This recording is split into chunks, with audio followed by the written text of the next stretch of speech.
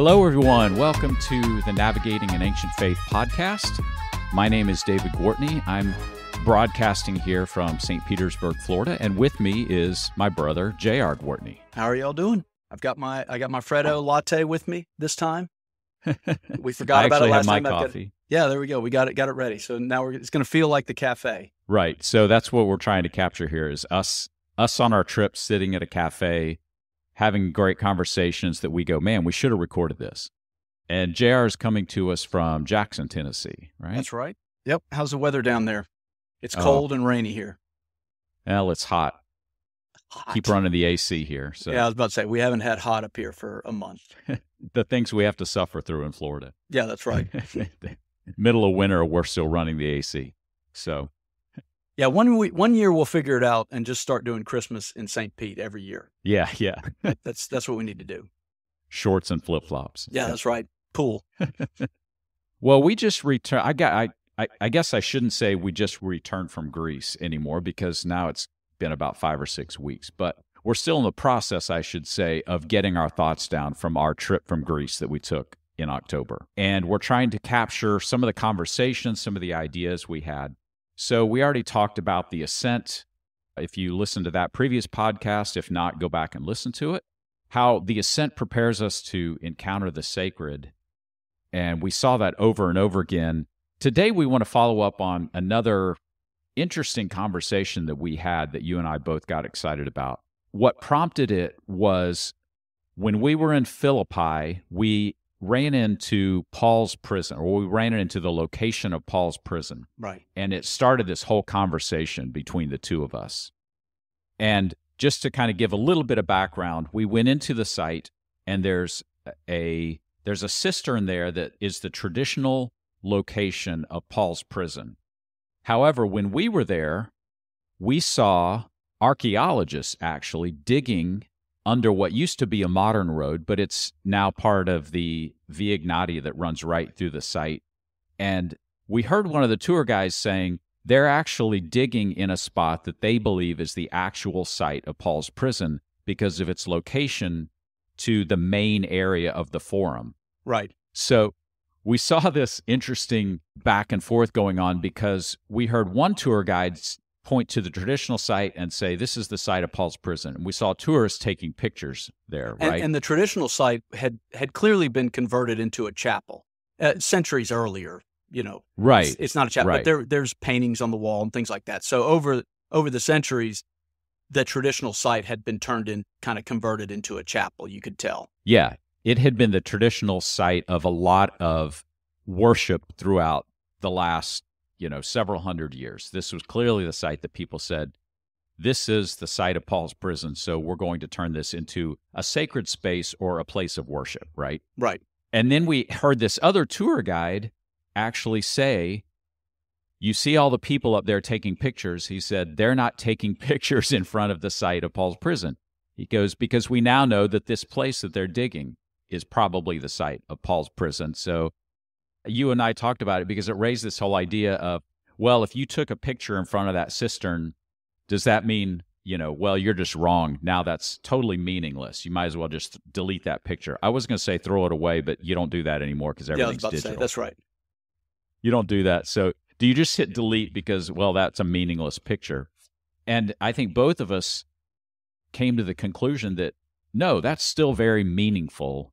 That's coming a little bit too literal from our perspective. The ancients certainly wouldn't have seen it that way. Yeah, that's right. And in some ways, well, even the way we're thinking of if it's factually right or wrong. The first is, I don't know that it really matters. It was one night in jail, that he spent.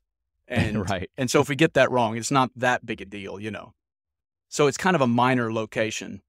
But then on the other side, it's like tradition matters also. And so I thought it was interesting, even as seeing it as an ancient chapel, I thought was fascinating to me.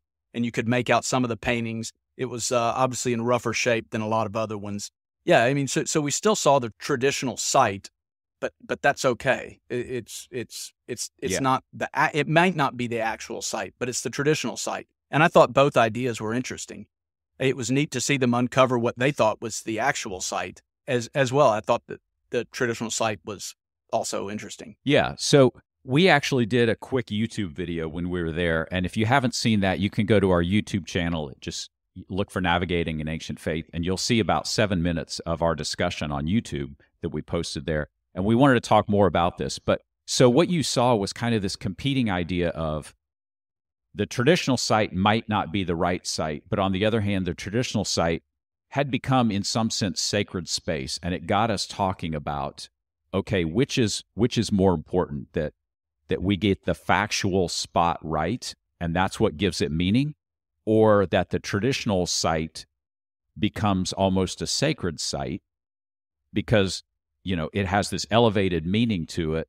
And if we find out later that it's actually 20 yards, down the street, that's not really that important. And in fact, I remember saying, it doesn't matter on that YouTube video. That's why I brought that up. I remember saying it doesn't matter, and I wanted a chance to actually go back and clarify what I meant by saying it doesn't matter, because facts and history do matter. But it launched this whole discussion between, I guess, what's the role of facts and history when it comes to reading the Bible versus the larger meaning that things take on. Yeah, that's right. And again, we said in this particular case, as far as Paul's, whether he spent the night there, again, it's just one night, in jail. So in some sense, it doesn't matter. But I just think it's interesting that there's this need to identify significant places in antiquity. Yeah. And I was going to ask you, why do you think that is? Why is it that we've had this urge to identify this and to go to the more mythological? I understand, we want to identify Jesus's tomb, for instance. That's a hugely significant place. But also, what about like Greek mythology? Because we were there, and again, we saw the location right up the road from Paul's prison, where Persephone was pulled into the underworld. Why do we have this need to identify significant places in antiquity, even on the mythological level? Yeah, so I guess that's the whole conversation that we can have here is, what is it about a site? And it's not just antiquity, if you think about it, right? Because we have modern statues and markers to say this is where, I'm trying to think, actually a while ago went to Dallas, and it was kind of cool, or sobering, I guess is the word, to be at the place where Kennedy was shot. Right. And that matters, right? That right. matters to go, I feel something different here than just reading about it in a textbook. So it's not just an antiquity, but yeah, we've spent the last 2,000 years establishing biblical sites, places where Paul walked, places where Jesus walked, places where miracles happen. And I think, at least in that context, I think we have to give, so two things, I would say, and then I'll kind of turn it back over to you and see what you think about this. But two things. Number one, I think it does bring up the importance of facts and history to legitimize a lot of the stories you hear, especially in the New Testament, right? But on the other hand, I would say that there is a need to set up some kind of marker to say, I'm going to remember what happened here. And in some sense, that place becomes meaningful and sacred. And I think that's what people are trying to do. In fact, the ancients, what you brought up, I think, is a good point. The ancients, they would actually build a church or a chapel over a site. Right. And that became, I think that was specifically because, okay, we're making this a sacred spot. Yeah, and we saw this a lot in Israel or Jerusalem, and it was kind of my first introduction to it, is most of the iconic locations of the events, like the location of Jesus' crucifixion, it now has a church around it, the Church of the Holy Sepulchre, is that it? Church of the Holy Sepulchre, yeah. Right. And then there's Christ's traditional tomb that also has a church around it. Christ's traditional birthplace in Bethlehem, it has a church around it. And we see now that a lot of these iconic locations are kind of disputed. And they all have these cathedrals built around them, but modern archaeology has kind of discovered that they're probably not accurate. And so it was the first time I had this introduction of, oh, wow, I thought we knew for sure where Jesus was crucified or the tomb. And so it can be a little bit faith-shaking to see that we're not sure, that we see all these different sites and it's a big question about it. And so you kind of look at that and you get like I said, it may bother you a little bit that, well, we're not even sure if this is the right place or not. Sure. Yeah. So it goes back to the need to signify it. And we were talking about this earlier, that our stories are nothing more. They're just, our stories are containers for both facts and meaning. And so on the factual side, that's important when it comes to things like courtroom testimonies, of the gospel accounts, things like that. And then at the other end of the spectrum is kind of that area of mythology where the facts are not as important. And I would say ancient Greeks would even agree that, yeah, it's not, don't worry about the facts of it. It's the meaning behind it. And the meaning, the significance that the gods or goddesses, they embodied an idea. And so we're going to build stories off of those ideas. And that's where most of our mythological narratives come from. And so it's the balancing of those facts and meanings.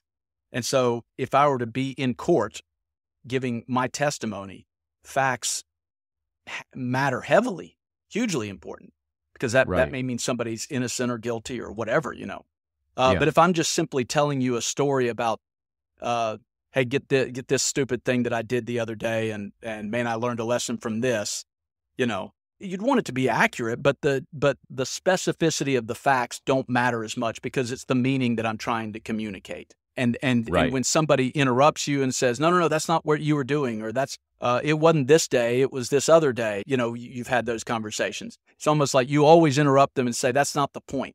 That doesn't matter. And what you're saying is, I'm not trying to communicate a story with facts. I'm trying to communicate a story with meaning. And so I say all that to say, that's what a lot of the historic sites or their traditional sites, they're trying to embody meaning, and they're not necessarily trying to embody facts. That didn't mean that it didn't happen. We believed it happened, but the significance of the traditional sites that the churches and cathedrals have been built around, those embody so much meaning, and that's where that matters to us, as opposed to, we're not archaeologists that are trying to figure out an exact location of one thing or another. And so that's kind of that's the way I viewed that. Yeah. And I think to go back to what you started with is, I think in some sense, especially depending on how you were raised, what Christian tradition you were raised in, it can be a bit disconcerting to suddenly hear something that says, oh, well, this didn't actually happen here. We now know it happens there. Right. But I think that brings up a point, at least it has helped me to understand the ancient mindset versus our modern mindset, because we're not just going, well, this is how the ancients thought. We're actually also examining how we think. And the ancients thought much more in terms of story and meaning, which, like you said, is encapsulated in mythology. But I think we also have to recognize that we moderns think in terms of facts and historicity. We almost report stuff like a journalistic account, unless it's something like, Star Wars movie or something like that. We all know that that's fiction, but we have these very set categories of, all right, this is news and journalism and facts, and over here is fiction. And we don't like to blur the two. Right. And we evaluate a lot of stuff on facts. The issue, I guess, would come into play where we start to apply that mindset to everything that we encounter in the Bible. Right. So that we start to apply that to a book like Job, or we start to apply that to Genesis chapter 1, or even the Psalms or Revelation. Like, how do you apply facts and a journalistic account to a book like Revelation? Right. Right. And I think the reason we struggle going down this road is because it messes with foundational assumptions that we have about our faith. If you and I were having a discussion about a Bigfoot, right, for or against it, and we had a podcast on that, and we discussed that, I may change your mind, or you may change my mind, but whatever we came up with, it wouldn't mean much to our daily lives or anybody else's daily life, right? Yeah. Okay. But the deeper we get into meddling with people's foundational beliefs, the more uncomfortable it kind of becomes. When you convince me of something that changes a foundational assumption I have about something important, like my faith, then I don't like going there. And so the deeper down you get into that foundation, the more uncomfortable it becomes. And that's why I think that we kind of push these ideas away sometimes. But that's the purpose of this podcast. A lot of it is to kind of dig down to some of these ideas and not shy away from them, but to actually talk it out and say, well, what is it? What are we misunderstanding maybe about the way the ancients thought, or the way, modern archaeological discoveries and things like that? We're trying to tie all this together. Yeah. I think it's reflective of both of our journeys, where I think there are times in past where there would be something that kind of shook my faith. But if you're willing to actually discuss it and understand it from different perspectives, understand it from a historical perspective, from the ancient mindset, I think I'm coming more and more to understand that these things don't have to shake your faith. In fact, they can actually strengthen them. For me personally, I think absolutely. It would actually say, sure. Yeah, it would deepen your faith. It would strengthen it if you try to understand it in the way it was written and not force my set, comfortable perspective on a piece of scripture that wasn't meant to say what I want it to say. I guess you'd say it that way. Right. Yeah, that's completely right. And yeah, we get caught up about, well, I think again, we keep going back to that Western mindset. And I never noticed that until you go and talk to the people in Greece and things like that. It's just interesting that we really do in the West have an idea of, it may be because of the scientific method, that we rely so heavily on facts, that we rely so heavily that everything needs to be accurate. Or it's like you said, maybe it's because we expect our journalists to be accurate. And also we kind of get into the political, where if you get one little thing wrong, it gives the other side an opportunity to dismiss everything you're saying. So we kind of are in this kind of tense political atmosphere. We come from the scientific method background. We come through a history of trusting or not trusting journalism because they don't get all the facts right. And I think that kind of all together makes us view the Bible a particular way, where we want all the facts to line up perfectly, or we want the entire Bible to be literal. Right. And we all know that the Bible is made up of several different books and several different things that are, authors. Different genres of literature. Yeah.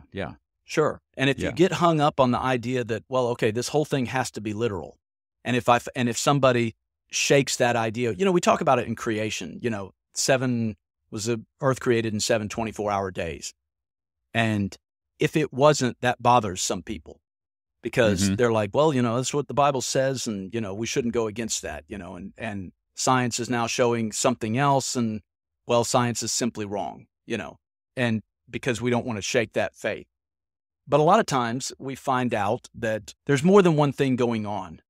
And so to say that maybe the 7 24-hour days of creation isn't literal doesn't mean that it's not true. And that we kind of get the idea of truth, something being true and something being literal being the same thing, and it's not. It may not be literal, but it's certainly true. We just have to understand how we're going to read that passage.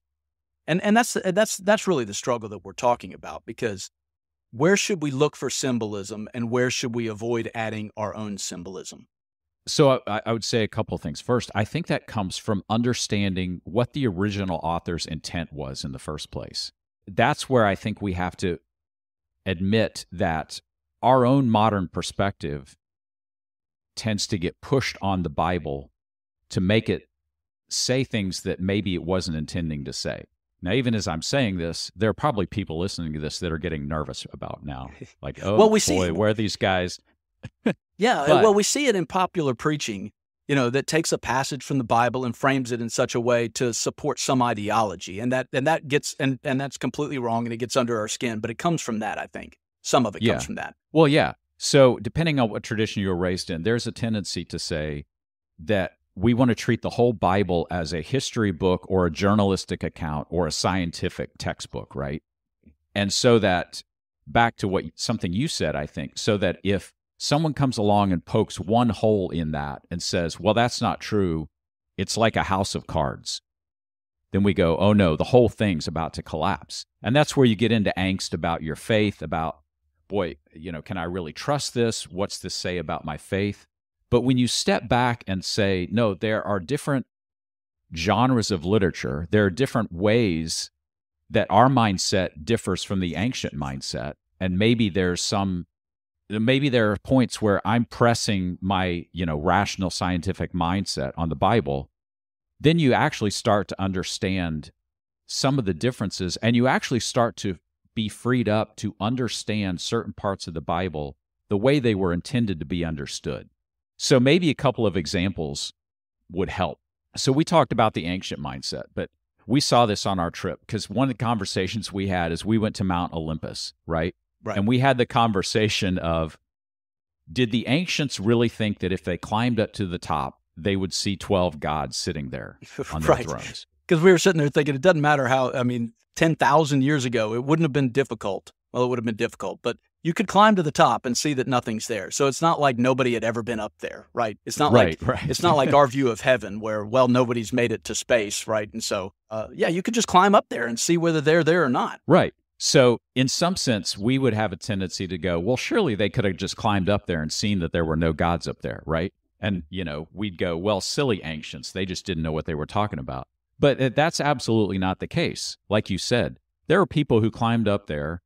I don't think they were expecting to see Zeus sitting on a throne at the top of the mountain. However, if you ask the ancients, do the gods live on top of Mount Olympus? They would say, absolutely. And as we were there, we kind of had this experience where, we looked at Mount Olympus and it was impressive. And we go, well, of course, that's where the gods live. Right. Where else would they live, right? Sure. But that's starting to kind of bring our modern mindset into the ancient mindset and say, in a symbolic way, in a mystical way, that's where the gods would have lived, even if you climbed up there and didn't see Zeus sitting on his throne. The mountain itself became a symbol of the Olympic gods. Right. And so a lot of mythology actually is an attempt to say, here's a story that explains what's going on in the spiritual realm, the heavenly realm, not the material and earthly realm. Right. And our mindset, actually, our modern mindset, I think, has a difficult time tracking with that. Yeah, I think so. And another good example is this idea that is it literal or is it figurative? We see the number 40 show up all over the Bible. And Jesus was led in the wilderness for exactly 40 days, and the Israelites wandered in the wilderness for exactly 40 years, and it rained during the flood of Noah for exactly 40 days, and Elijah was, traveled 40 days to the mountain where he met God. And there's a dozen other references to the number 40 in the Bible. And the question we have is that literal or figurative? And it might very well be literal, and that's okay. But I think all you do is, if you leave it there, I think you're missing a deeper meaning along with that. We find out that the meaning of the number 40 in the Bible is the separation between two epochs or distinct time periods. It's a division between two time periods and the often difficult journey across that division. And once I heard that, I went back to the stories, and you lay that over those stories, and all those stories take on a deeper meaning. There's a clear division between, obviously, the pre-flood and post-flood, but there's a clear separation of epochs between the children of Israel wandering in the desert before they made it to the promised land and after the promised land, right? Or Jesus' time in the wilderness being tempted tells us that there's a clear distinction between the time of Jesus' life before his call to ministry and the beginning of his ministry. And you almost look at it and say, how come the children of Israel didn't just walk directly to the promised land? And the answer is they weren't ready for it. There's a difficult journey that they had to take on in order to prepare themselves for the promised land.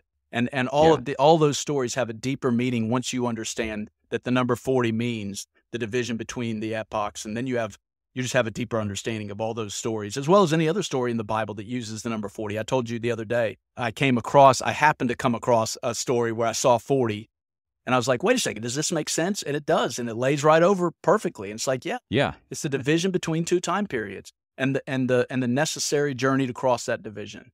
And once we understand that, we can appreciate the stories on a much deeper level than if we had left it at the literal level, or if we were uncomfortable saying, no, of course it means 40 days or 40 years.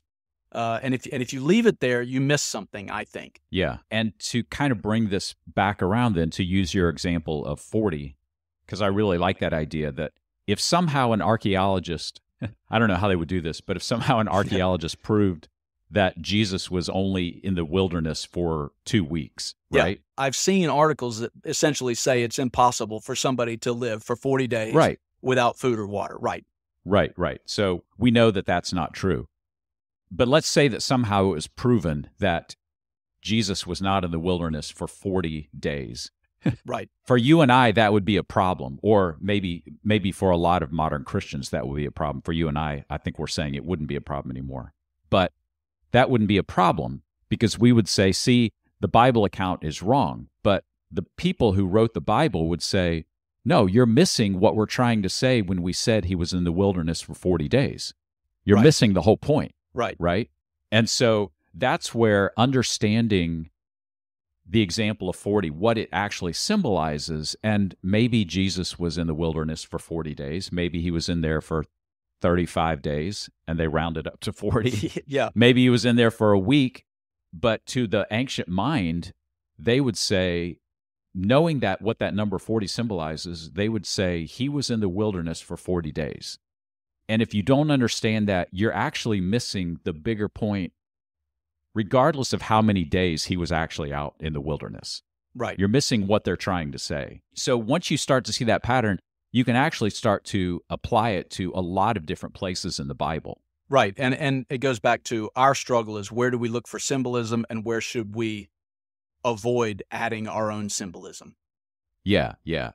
No, that's a good point because I think then one fear that arises is, okay, well, are you just giving away everything then? And that goes back to, what happened a couple hundred years ago where, oh, well, the Bible's just full of morality tales. None of this really happened. Right. And that's not at all where we're going. In fact, some of our modern mindset is a reaction against that to say, no, these things did happen and they're true. And then we may oppress that too much. But there are definitely parts of the Bible that are meant to be historical, and that's where you have to go back to the author's intent, I think. So, for example, think about the book of Acts, where Luke is writing a historical account of what happened to the early church, to the Apostle Paul, because he was there. And there's a lot of indication that he was writing it for some kind of historical document. Now, not even in the way historical document that we would say, but definitely a historical document. So that's where we would say, okay, we believe the stuff that happened in the book of Acts actually happened because that's what Luke's trying to say, right? Right. As opposed to, let's go back to our example of Job, the book of Job. And the book of Job is always interesting because you think you know the story of Job, but the story of Job is only actually like 2 chapters or something like that. Right. And then it's like 20 chapters of friends giving you bad advice, right? 30, 40 chapters of all these dialogues that take place, Right. So then you go, okay, was Job historical? And you go, well, maybe. We're not discounting the fact, but then you also have to take all these chapters of conversations that Job and his friends had, Job and God have. Well, are you going to try and say that that's a journalistic account of all the conversations? Did someone have a tape recorder? Right. Or are they trying to capture the bigger idea that was taking place in what might have started out as some kind of historical account, right? Yeah, that's right. Well, again, it goes back to the stories are designed to communicate meaning. And I don't think Job was written to be a historical account. Meaning that it wasn't trying to say, here's Job's father and here are his sons and here's the lineage, so you can look this up yourself. Like the lineage of Jesus or Abraham. And it leans heavily on the meaning side, obviously. And so we should read it as meaningful, as opposed to worrying about the factual. Right. You're Right. leaning more toward the meaning side.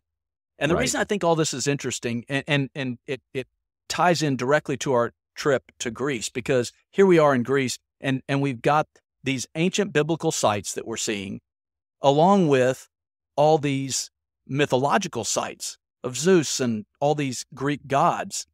And so we see all this kind of mashed together. We look back and say, well, obviously one is not factual, meaning the Greek gods, they didn't run around, do all the things that, that are told in the stories. And I think we struggled with this. I remember struggling this specifically in Egypt. I don't know if you remember me telling you this, but you knew a lot about Egyptology. I didn't know much about it. And we were walking around the museum in Cairo, and you were kind of saying, here's what they believed happened in the afterlife, and you needed this, and this God takes you to in a boat across this, and all this kind of stuff. And I remember stopping you and saying, who made this stuff up? like how could this stuff have been made up? I mean, they treat it like it's fact. The way they buried them, the ceremonies that they had, treated it as if it was fact. But I'm thinking, I think I even asked you, who's the person that made this stuff up, right?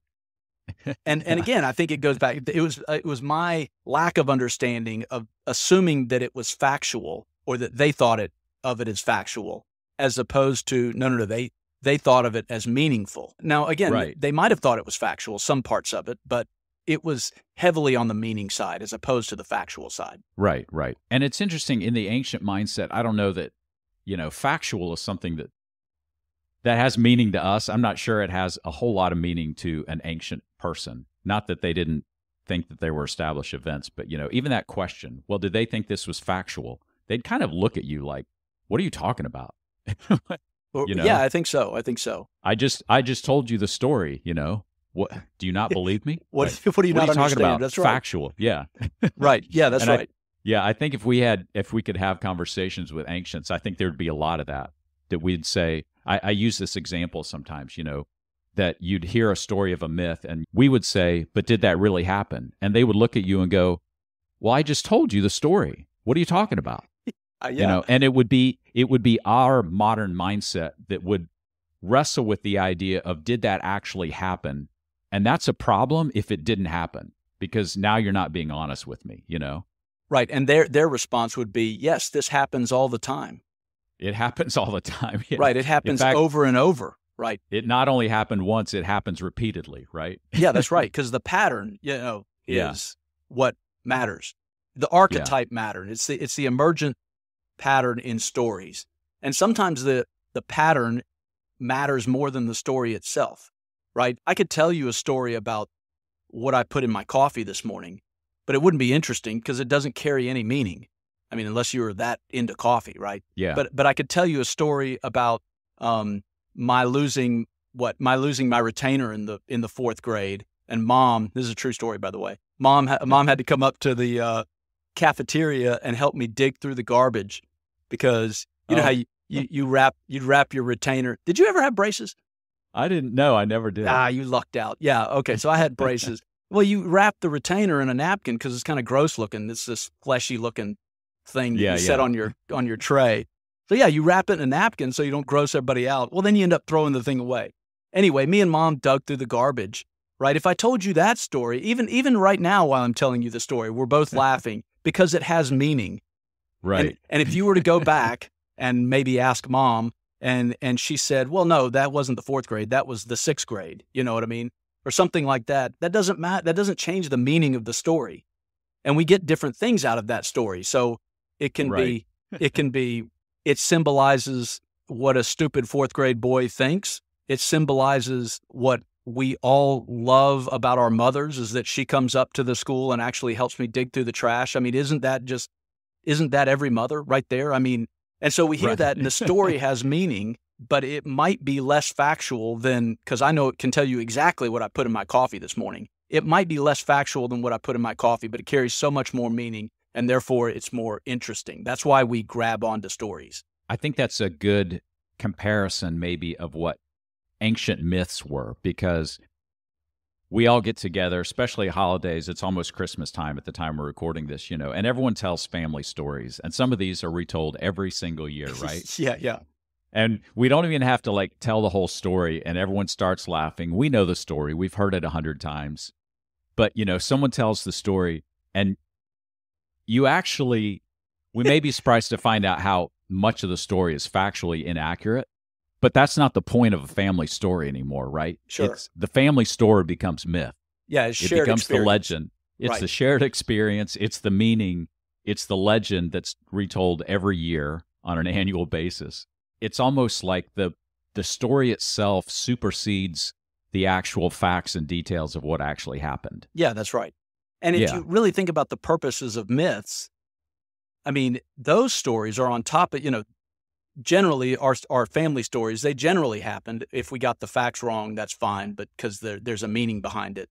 But on top of that, myths were trying to communicate the unknowable to some degree, certainly the unseen. It's an attempt to describe what's happening in the heavenly realm.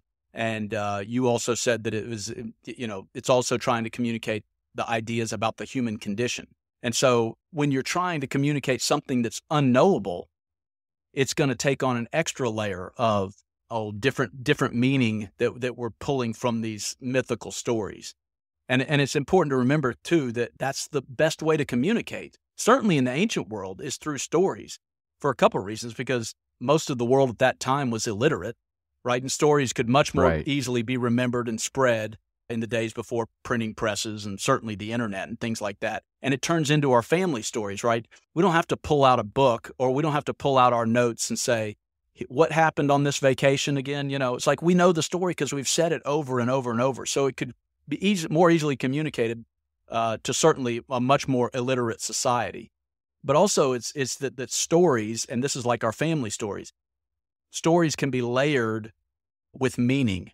Right. And we saw this with the Greek myth is that, one author writes that Prometheus's mother was Clymene, and another says his mother was Themis. Right. And you could look up these examples and say, well, this is proof that even they couldn't get their made up stories right. Right.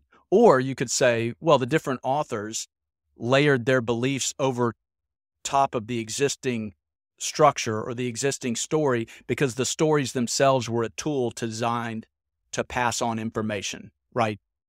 Because a great story can be understood by a child as well as communicate profound, deep truths that the most brilliant philosophers can debate about for generations. Yeah.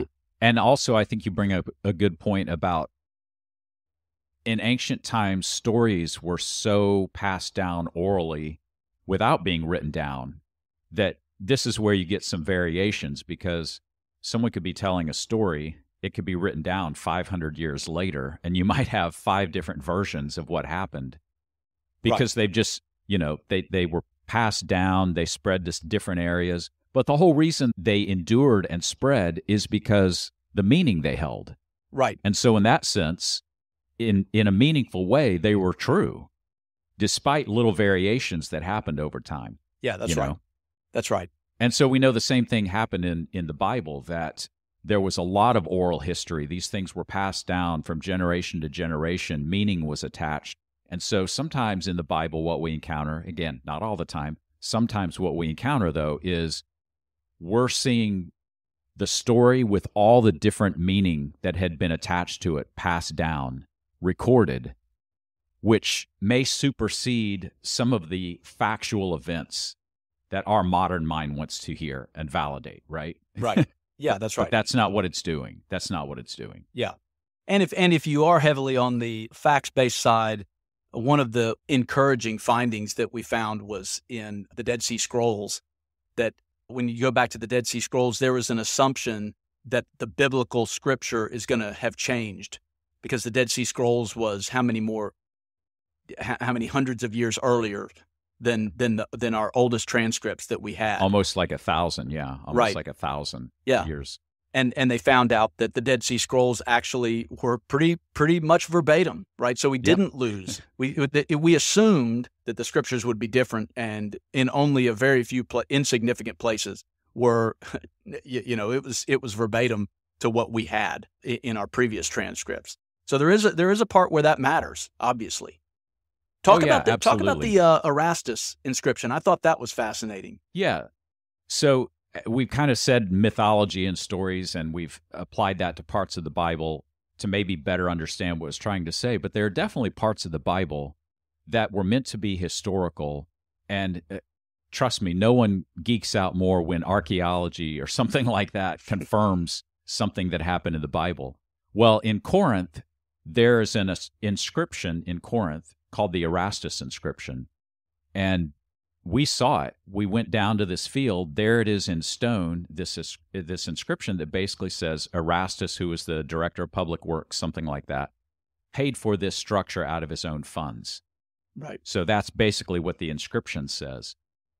Well, the Apostle Paul spent time in Corinth, and he wrote the book of Romans from Corinth, I believe.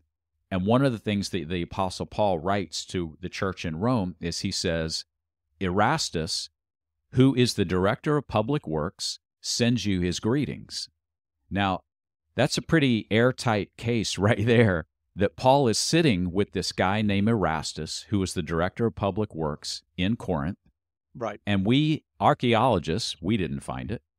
Archaeologists found this inscription, and it's a large inscription.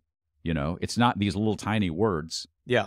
It's very large on a big stone that says, Erastus, who is the director of public works, paid for this building with his own funds, or this structure or whatever. But it's one of those inscriptions that you can go to Corinth today and see that give direct evidence to the littlest detail in the book of Romans, where Paul says, oh, by the way, Erastus from Corinth sends you his greetings. And we have his name carved right in the stone, Yeah. And so that's an example of something that is verified by archaeology, by inscriptions, as pretty much historical fact. In fact, a lot of the cynics would say, well, yeah, that seems pretty historical to me, because Erastus is not a very common name. So no one gets more excited about that than someone like me, right? Yeah, yeah.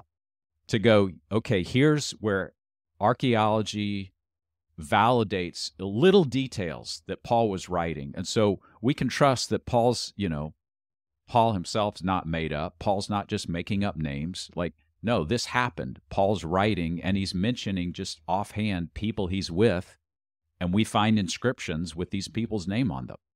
Yeah, and anytime I hear of anybody going to Jerusalem, I always tell them, man, go to Hezekiah's tunnel. Because what you'll find out is that a lot of these historical sites are in question, and we're not sure. But Hezekiah's tunnel is really fascinating because it was discovered because of Scripture. In Chronicles, where it talks about Sennacherib or something like that, laying siege to Jerusalem, and it says that Hezekiah built a tunnel to bring in fresh water into the city from the Pool of Shalom to the Gihon Spring. The Gihon Spring, that's right. Yeah. And archaeologists in the early 1900s or the late 1800s read that, and he says, well, we know where the Gihon Spring is. We know where the Pool of Shalom is. There's got to be a tunnel, right? But it had not been discovered. And so then they start digging around, and he found the tunnel. You and I walked through it. It still carries water to this day. It's a fascinating story, and I could go on and on about that, about the inscription in the middle, how they dug to meet each other, and how they were only a few feet off. And there's a generally straight tunnel, but about halfway in, it does this kind of 90-degree turn for 3 or 4 feet and then goes back another 90-degree turn. It's unbelievable how they did that. Yeah. But that was recorded in Scripture, and it was discovered because we knew of the traditional sites of those two bodies of water. And so they looked into it and said, well, something's got to connect it. It says it here in Scripture, and they find out exactly that's what happened. Yeah, yeah. So I guess a good way to summarize it is, what we're not saying is that the Bible is just full of mythological stories, because we've just given a couple examples of how a lot of the Bible is written as history, as First, Second Chronicles, First, Second Kings. I mean, those are history books, right? Right. But even in that sense, not in the history that we think about. But a lot of the New Testament letters is gospel accounts of the life of Jesus. accounts of Paul's missionary journeys. But the problem comes when we try to take that genre of literature and apply it to everything we see in the Bible. I guess that's the way I would kind of summarize it. When you take that same idea and apply it to Genesis 1 and 2, to apply it to Job, to apply it to Revelation, and read everything in the Bible as a newspaper article that can be fact-checked, I guess. Right, yeah. And I think that about probably 90% of the Bible that we understand is correct in the way we understand it. Look, nobody thinks that Song of Solomon is supposed to be some literal account of anything, right? Yeah, It's clearly poetic. And I think that we understand probably 90, maybe 95% of it. But then there's just a few gray areas that we're not positive whether it's literal or whether it's figurative or metaphorical. So I see the argument. There's a danger in opening the door to a completely metaphorical understanding of the Bible, and that's not what we're saying at all. Jesus really did live on this earth and suffer and die and rise, and that all really happened. But then again, I think that the real danger, another danger, is not embracing the deeper meaning of the imagery, the numbers, the understanding that the ancients understood that we've kind of lost. And I just kind of worry about missing out on that imagery more than I worry about the argument between the literal and the figurative. Right. And I think that's a great point that you just brought up, that in only reading the Bible as a history textbook or something along those lines, that there's a lot of meaning and depth of spiritual ideas that we can miss when we refuse to see the symbolic meaning of stories, the patterns that we see repeated over and over again that may mean something more than the actual thing going on. We can miss larger swaths of meaning when we only try and focus on all the details and facts. As important as they are, we can miss meaning. And I guess that's one thing that I've seen is that I've actually had my faith strengthened by reading more meaning into the stories and worrying less about every little detail or naysayer or did this happen or didn't this happen. Not in every part of the Bible, but in a lot of the parts of the Bible. New meaning emerges when you just let it be what it was intended to be. Right. I'm like you. My faith has been strengthened by understanding that the emergent pattern in stories matter, and you can see it over and over. I can read the story of Jonah as a child and get something out of it, but I can also dig into it as a theologian and see all these layers and patterns to it. And that's the brilliance of the Bible in general, that in one sense, it can be understood by a 7 or 8 year old, and then in another sense, on a deeper level, academics and philosophers have been discussing it for centuries, Yeah, that kind of ties it up. So I guess to wrap this up then, let's go back to the whole idea of Paul's prison. Was it the cistern that we saw, or was it the new place that the archaeologists were digging up? And that's where we reached our conclusion that it really doesn't matter in some sense. The cistern clearly became a meaningful spot of worship, and that in itself gives that spot meaning. And if the archaeologists say determinedly that, no, this is the spot, then that's okay too. That doesn't negate what happened at the cistern. Yeah, I agree. I think so. That's right. So there we go. That problem is solved. If you have it only took us an hour to figure that one out, right? If you took a picture in front of the cistern at Philippi, then don't throw that picture away. Yeah, don't burn it or delete it. Right. Any closing thoughts from you from this whole conversation? No, I think we pretty much covered it. Have you ever been locked up? You ever spent the night in jail? There? Yeah. Well, I mean, literally or no. Mythologically, literally matters now, right? No, I've never been there. There you go. Well, surprising to most people, neither have I. I've been in the back of a cop car a few times, but no, I've never spent the night in the pokey. Wow, that's a whole nother podcast right there. Yeah, I was about to say. Well, I would wrap it up. I guess one thing that came to mind here at the end is, there is a verse that Paul says, if Jesus didn't really rise, then our faith is in vain, and we are of all people to be most pitied. And I think that's, I think it's a good way to end this, to just say, don't misunderstand this conversation. There are points in the Bible that are absolutely crucial to say, we absolutely hold this to be true. The problem emerges when we try and press that in every single verse with our modern scientific mindset. Yeah, well said. All right, well, hopefully you enjoyed that conversation. Leave comments if you have some thoughts. If you like the podcast, please subscribe, share it with your friends. We're going to do a couple more of these, trying to get our thoughts down on our Greece trip, and then we'll move on to other topics. Yeah, absolutely. Leave us comments. I like reading them. I like responding to them, and we like the conversation to go a lot further than me and you. We like to include everybody. So please comment and please subscribe. And check out our website, navigatinganancientfaith.com. That's all one word, navigatinganancientfaith.com. Subscribe so you don't miss more content that's on the website.